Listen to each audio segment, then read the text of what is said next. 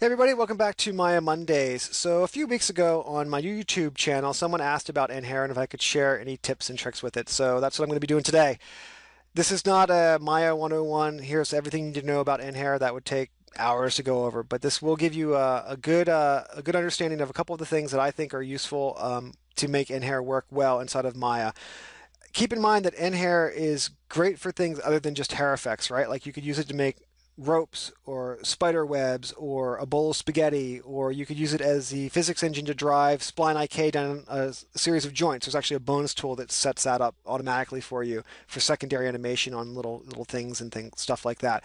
It can also be tied into XGen really efficiently. There's an actual create nHair button inside of XGen that will make the guides be dynamically driven by an nHair system. So all the stuff that I'm talking about today with nHair sort of does have a tie back into the way you would dynamically move hair inside of XGen. So this is Maya 2015, which means nHair now shows up in viewport 2.0, which is awesome. So we'll be using this Sven character that was originally put together for some of the launch demos to talk about nHair today. I've got a piece of geometry inside of here that we're going to, it was just a duplicate of this guy's head with some faces deleted that we're going to use to emit some hair from. So what we want to do is just grow some hair off of this guy, relax the hair, and once we get into a nice relaxed state, set that as our start and current position that the hair tries to start from and maintain. So it's a pretty straightforward workflow, and I'll show you some of the things that are inherently wrong with it as we go along the way and how to work around those. So if we go ahead and we create nHair inside of Maya, you can either use the nHair shelf or you can switch your menus over to nDynamics and use the drop down to do it. So we'll say create nHair, we'll bring up the options for this guy. It's going to output paint effects. I'm not really worried about using paint effects right now. I just want to get the NURBS curves. So we'll just put that to NURBS curves. I'm going to set my U and V density a little bit higher, and I'm going to leave the points per hair at 10 and the length at 5, and we'll just say apply. So what does happen here is my hair comes out and it's actually really long for my character, and it only has, if we look at our component selection here of these guys, 10 points down it. So this is not good by default, right? If I wanted hair this long on my character, I'd want like 100 points going down the length of that hair to capture its sort of the detail that you'd want to have in there. So the hair doesn't have enough points, and it's also way too long. And the reason that happened is because if you look at my character here, he was just modeled out on the grid, right? So his head's only like 2 units wide. It's like 2 centimeters wide. So this is going to create all kinds of problems for us, not only with the initial creation of the hair, but also with the dynamic attributes on the hair. So this is something that's really important to think about with all the dynamics inside of Maya and nHair in particular. In this example, is scale really does matter and size really does matter. So let's undo that and let's modify this a little bit to make it look a little bit better. The first thing that I'm going to do is I'm going to go ahead and get good UVs on my character. You want to have good UVs to start with. So if we display the UV texture window for this guy, you can see those UVs are obviously a mess, right? So we'll grab those guys and we'll use that unfold tool that was, again, new in 2015 to sort of tidy that stuff up. And that looks, obviously a lot better. I'm going to decrease the length of my hair to, I don't know, something like 2, and I'm going to give it 30 points. Oops, let's grab a piece of geometry and spit that hair out.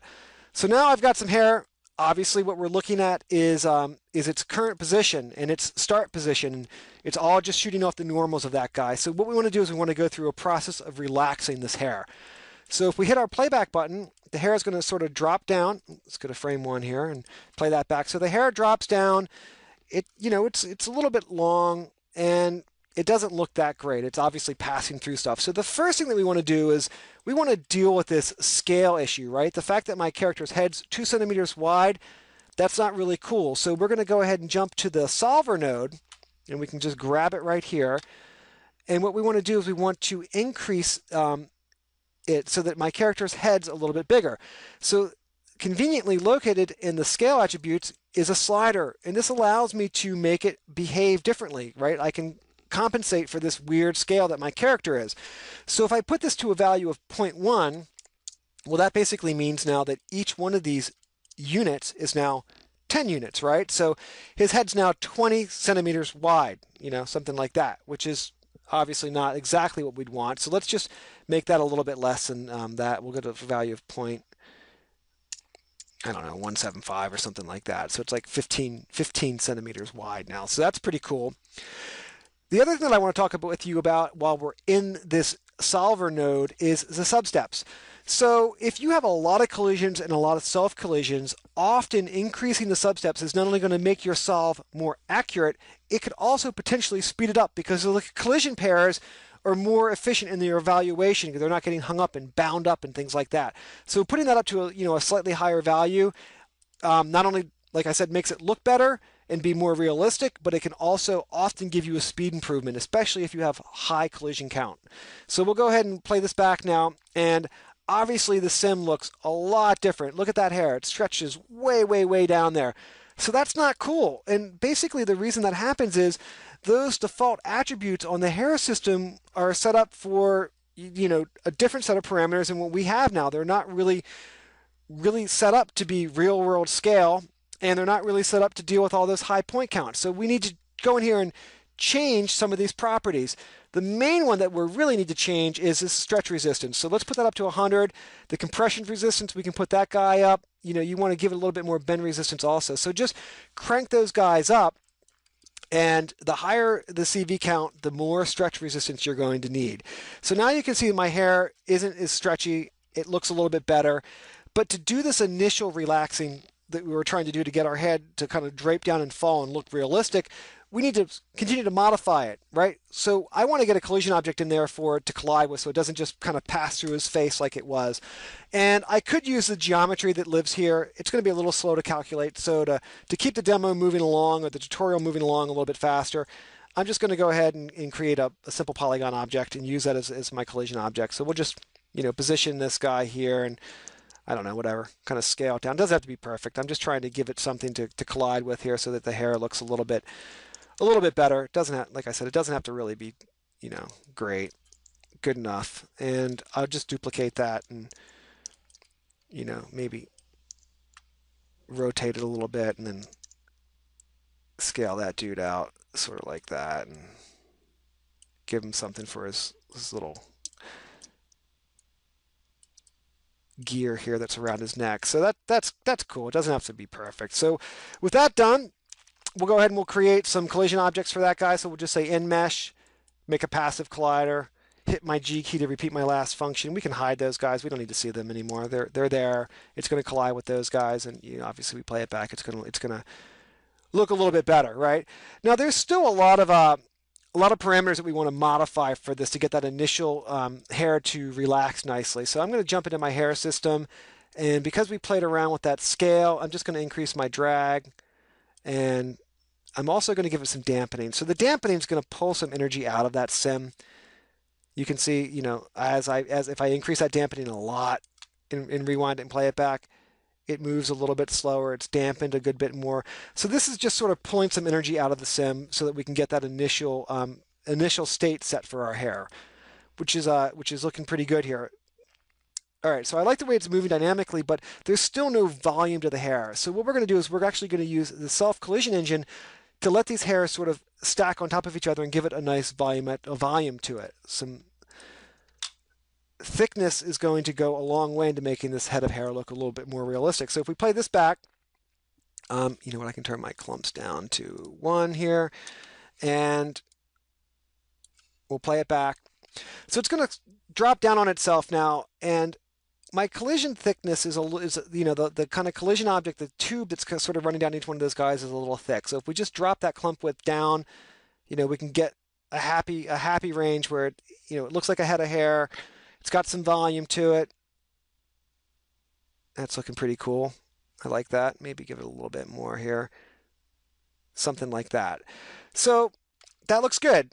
The problem is, he looks like Cousin It, right? He's got like no bangs, no short hair in the front here. So what we want to do is we want to go ahead and start to trim this hair back. Now, you might think, well, I'll just take the hair on the front and scale it. Like you can grab the hair and there's this nHair scale tool. You can also scale at the follicle level, which is actually, pretty cool. Let's get out that scale tool and let's just go ahead and grab a follicle and I'll show you that. You can think of the follicle as a local transform. That's really the easiest way to think of it. Like if we jump in here and grab that guy. Let's deselect that hair. I've got that follicle selected, right? So if I wanted to delete that hair, I could just delete that start curve, or I could delete that follicle. Or in this example, what we're going to do is we're just going to scale that guy in Z, right? So if you scale a follicle in Z, it actually scales, basically the start curve and the rest curve, and the current position goes along for the ride. So that's one way of doing that, right? Like I could take all these hairs on the front and scale them down. The problem is, if I did something like that, basically I'm going to have different CV densities, right? I'm going to have like short curves that have very high CV count, and then long curves that have the same CV count, but they're going to be spaced further apart. You really want to try to keep the spacing equal. So think of it like this. If you've got a curve that's 10 units long that has 100 points on it, if you have a curve that's 5 units long, you'd want to have 50 points on it. So my advice is, when it comes time to, sort of trim these guys down, we want to display our start position and edit the CVs on those. Just delete them. So if you just go ahead and you grab if you grab the hair system and you go to this nHair shelf button, there is show current position, show start position. You can also get to that using the nHair menu, where there's, display current. You could pull that off and just use that, or the shelf button. It's your choice. So display the start position. Great. So we'll do that. I can now go in here and grab the curves that I want to edit, hit my F8 key to get those CVs showing up. Let's just turn those on up there and just, grab some of these control vertices and just delete those guys out, right? So now if we go back to showing our current position, jump back into our display here and play that back. Obviously he's now got some bangs, and that looks okay. So once we get the hair sort of relaxed, looking okay where we might like it, we can go ahead and we can grab the hair system. You basically can grab a selection of hairs, right? I'm just going to grab them all, and I'm going to say, you know what? I want to set my current position, or my start position, from this current state that it's in. I want this to be frame 1, right? So you could do that either with the shelf button, which I believe is this one right here. Select start curves, relate. Nope, that's a selection one. There's a set current one on there for sure. It's probably one of these guys. Yeah, set start position from current position for selected hairs, or you can use the nHair drop down and you can say set start from current, and then there's also a rest pose. So keep in mind, when you're working with hair, there's a start position and then a rest position that it's going to try to get to or try to maintain. And most often you're going to set those guys to be the same thing. Your start position and your current position that it's trying to get to are more often than not going to be the same thing. But let's go ahead and just set our start position. So set start position from current selected hairs. Pretty straightforward. Boom. So just like that, it goes through, it thinks about it. So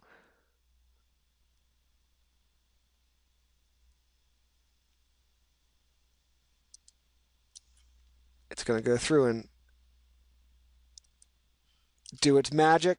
So now if we rewind this guy and play it back, obviously, that's going to be its start position, and we're also going to use, we're going to do a little bit more styling in this hair, and we're going to set the start position and then also the current position to be the same thing. So a couple of other things that you can do that are kind of cool to style the hair. Well, let's go ahead and display those start curves. So let's say display the start position curves one more time. So let's just grab those start position curves. Let's grab some of these guys. I've got a couple of them selected there. And look at some of these other kind of cool curve manipulating tools. So there's these modify tools that are really pretty awesome. So if you just do like the curl, there's some options in here you can apply. You can go in there and you can kink those guys out with that curl. That's pretty fun if you're trying to get some wave to your hair or some kink to your hair. So that's our start position. Another thing that you can do is you can grab some of these curves and you can say, you know what, I want to get that first CV from our start position. So by grabbing that first CV from those guys and I hold down my L key, as soon as I hit that L, you can see that lock length gets turned on. And this is a general curve feature. Any curve inside of Maya, if you hold down the L key, it locks the length of it. So if you hold that L key down and start to translate these guys around, it gives you the ability to sort of whip this hair into a position. It sort of traces the movement that you're doing, which is really, pretty awesome. You can also jump into your scale tool, right, and hold that L key down and then pull those guys to a point, right? taper those guys down into a fine little point. So now if we play this back, obviously our start position is this guy. Oops, let's display our current position here. Just click the current button and play that back one more time. So it sort of drops down and relaxes out. Now if I wanted it to maintain that shape a little bit more, well, what are we going to do? We're going to set the rest pose to also be this shape. So we could grab all the hair, all the follicles, right? And just say, you know what? I want to set my curves so that they're the same. My rest position is the same as my start position from start. So we'll just say from start, boom, boom, boom. It goes through, it does it. So gravity is obviously going to pull on that guy, but you can see that those points there are, they're maintaining that kind of pull, and you can see that the kink in the hair here is also maintaining a little bit. So there's a couple of other things that we could do to style this hair. Another kind of fun way of doing it is actually use a constraint to position the hair and use dynamic playback with constraints to position the hair. So this is a kind of a weird way of doing it, but you might find it useful. Let's say we want to grab a few of these guys, and we'll grab some of their vertices, something like that, and we'll create a constraint from those guys. So we'll say constraint, transform constraint. So with that done, if I move this transform constraint around, it doesn't pull the hair along for the ride unless I use interactive playback. And I always put the interactive playback button on my shelf. You can get that from Solver, interactive playback, by holding Control Shift. It adds it, obviously to your shelf. So we'll get rid of the two of those guys. So with interactive playback, it's just cool for dynamics. I use it all the time. We'll grab this little locator here. Let's get back to our object mode. Actually, I don't need to select geometry. Grab that little locator, hit interactive playback. So it's dynamics is playing back, and with interactive playback on, I can grab this stuff and I can start to move this around and position it. You can see it's actually pulling on other hairs as I do that. I could rotate this guy or scale this guy. So that interactive playback tool is pretty cool. And then if I wanted to have this become my new start position, I can just grab these curves, right, and just say, well, let's go ahead and set our start position from our current position. So now if I rewind it, I use that interactive playback to sort of position that hair, and it's all been frozen down now. And with that done, if I didn't want that constraint there anymore, I could delete it and just use it as a posing tool, which I think is kind of cool. So off it goes, and then it starts to drop down from that current position. So just a couple tips and tricks on that. So the next thing that I'm going to talk about, which was new in 2015 on the hair, is there's actually a more advanced way of calculating twist now. So if you really want to keep these curls sort of in the head, you're going to want to go ahead and increase the in the dynamic properties. You're going to want to increase that compression resistance a little bit more so that they don't compress down, increase that stretch resistance a little bit more. And what we're going to do is we're going to give it this new twist model. So instead of using a simple twist model, we're going to use twist tracking. And as soon as we do that, we're going to want to give it a little bit of twist resistance here. And by doing that, now my head of hair is going to maintain that kink pretty nicely, and it's going to it's going to behave in a way that's kind of nice and realistic. So it's just a simple little tweak that was made to the way the solver works, or it seems simple to me. It's a button switch. I'm sure Duncan would disagree and say actually the math behind it was really complicated and the way it works now is much better. But basically just turn it on. If you've got kinky curly hair and you want to keep that kink and curl maintained and the twist calculated properly, use the new model, not the simple model, and it'll work a little bit better for you. So that's pretty much it. Hopefully that makes sense to you guys. It's just a few examples of how you can interact with the nHair system inside of Maya. Hopefully this was useful to some of you guys. Let me know. I'd love to hear from you all. Cheers. Thanks for watching Maya Mondays, and check out my other stuff because I've got a good number of videos up there now. So go back through that YouTube channel and dig through those guys and watch some of the older videos because there's lots of tips and tricks inside of those also. So thanks again, everyone. Cheers.